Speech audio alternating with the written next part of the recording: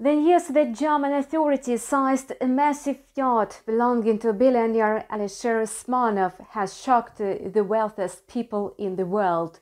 Most investors consider this auction as a confiscation of property for political reasons without any legal decision.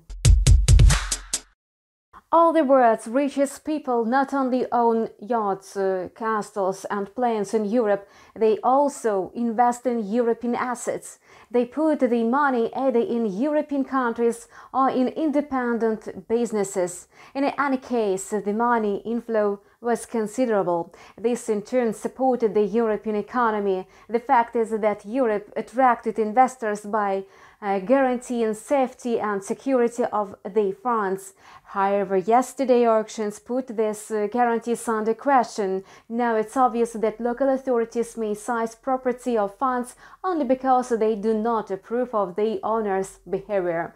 As a rule, such situations occur in countries that could hardly be called even developing. In other words, in such countries, no one obeys the law. Analysts suppose that investors will do their best to withdraw their funds from Europe. That's why the long-term forecast for the euro is really gloomy. Notably, the pound sterling has benefited from this situation. The fact is that rich people are likely to start investing their capital in British assets or property. Against this background, the pound sterling has become very attractive. However, the currency may continue losing value amid the Ukraine-Russia conflict. Nevertheless, it will be falling slower than the single currency. And let us take a look at the current picture on the trading charts to determine a further movement of the euro and the pound sterling. The euro-dollar pair hit a new local low of the downtrend. As a result, it continued falling, approaching the psychological level of 1.1000.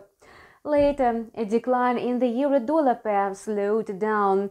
The psychological level is acting as support, and this may lead to a smaller number of short positions, thus preventing the price from a deeper drop.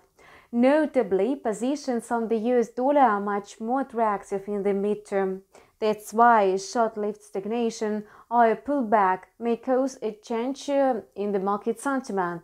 This may allow the pair to break the level of 1.1000.